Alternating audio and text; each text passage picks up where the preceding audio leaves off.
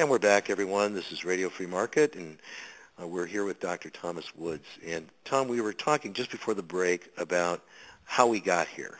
And you list these three different major misinterpretations and misapplications in the Constitution.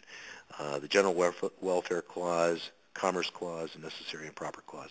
Let's approach this in an ABC manner and first tell our listeners about this General Welfare Clause and what it was supposed to mean.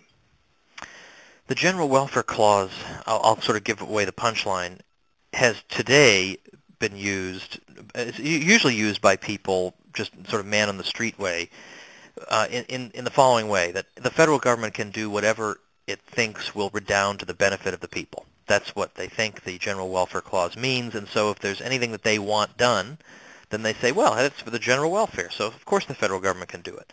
Okay, well, what did it really mean? Well, Madison himself said repeatedly, and I mean repeatedly and throughout his career, and given how inconsistent Madison could be, it's very significant how consistent he was on the General Welfare Clause. His argument was, look at the structure of the Constitution. In Article 1, Section 8, we list the powers of the federal government. Now, if the federal government really had the power to do anything that would be for the benefit of the people, whatever's for the benefit of the people, we would not then say, okay, now here are 17 specific things. We wouldn't do that. It makes no sense. General welfare simply meant that when the federal government is carrying out its delegated powers, it must carry out those powers with an eye to the general welfare of the whole country, not for the enriching of one part at the expense of another. So in other words, the General Welfare Clause does not grant the federal government an additional broad, unspecified reservoir of powers. It doesn't grant the federal government any additional powers whatsoever. It simply says, when you are exercising the powers we did grant you, you should always do it thinking about the general welfare of the country as a whole. How did the Commerce Clause get morphed? Oh, yeah. Now, the Commerce Clause, this is their favorite one. This is their all-time favorite. The Constitution grants the Congress the power to regulate interstate commerce. Now, initially, this seems to have been understood, or Madison understood it, as primarily a negative power, to prevent the states from obstructing the free flow of commerce. So commerce is to be made regular so that it flows freely as a stream throughout the country without artificial barriers being put up in its place. So, in practice, and with the passage of time, this clause began to mean that, well, if anything affects interstate commerce, then the federal government can regulate that. So it is a positive power to regulate. But it got pretty ridiculous. And then it became ridiculous because, of course, anything, if you stretch it absurdly enough, can be said to regulate interstate commerce. So the federal government has basically thought, well, if we can regulate interstate commerce, we can regulate everything if we somehow define everything as being interstate commerce. So let's ask you to just outline in very brief this 1942 case. Yeah. I had that in mind in particular. Yeah.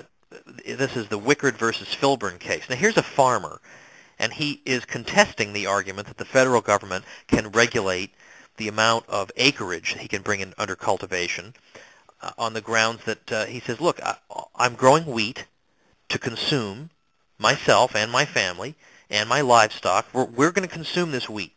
And so the wheat hasn't traveled anywhere. It's in no way part of interstate commerce. I'm growing it here. I'm consuming it here. That's the end.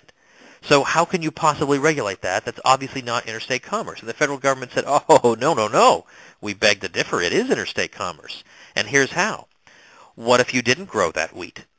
Then maybe you might have purchased your wheat from another state.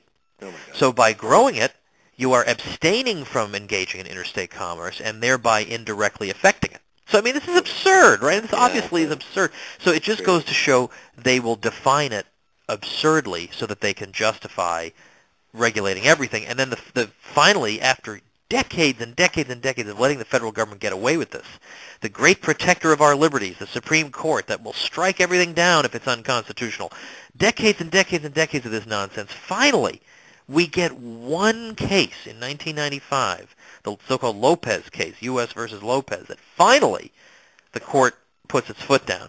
That involved the Gun-Free School Zones Act of 1990, which said, you can't bring a gun within X number of feet of a school. Now, there were already 40 states with a law like this on the books, so it hardly seemed necessary anyway, but the argument there was, well, where does the federal government get the authority to interfere with a matter like this? This clearly seems like a state matter. Like, where does it get this power? And the federal government's argument, I mean, this just, you can't believe this. You think, surely I'm making this up. The federal government's argument was, no, this affects interstate commerce, because if there's the possibility that there might be a gun in a school zone, then the students are going to be nervous about that. And if they're nervous, well, how are they going to learn? And if they don't learn as much, they're going to be ignorant. And if they're ignorant, how can they produce? They won't be able to produce as much. And if they don't produce as much, then interstate commerce will be reduced. And therefore, this affects interstate commerce. And the court said, we've basically been pretty reasonable over the years. We've been pretty indulgent with you people. But this is just stupid.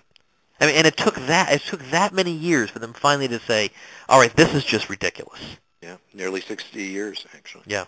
Yeah, so let's talk about the necessary and proper clause, which I like to call the elastic clause. Yeah, this is what our social studies teachers tell us, that, if you weren't convinced by the other two clauses I mentioned, then this is my ace in the hole, necessary and proper. This covers it all.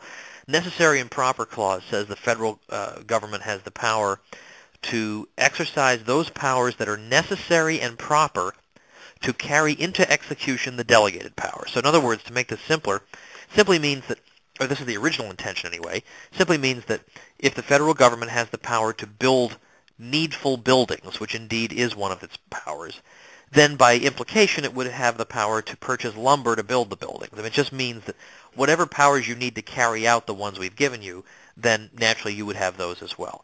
So it doesn't mean an act of Congress to just go buy lumber. Exactly. Exactly. This would be understood to be subsumed under the powers of Article 1, Section 8. So it's a very commonsensical notion. It does not mean the federal government, again, is granted an unspecified additional array of powers. No. Any powers exercised under the necessary and proper clause have to be tied clearly to a delegated power. Well, this clause is now being stretched to imply that federal government can pretty much do anything it thinks might be convenient. And of course, it thinks everything is convenient. But no, it says necessary and proper.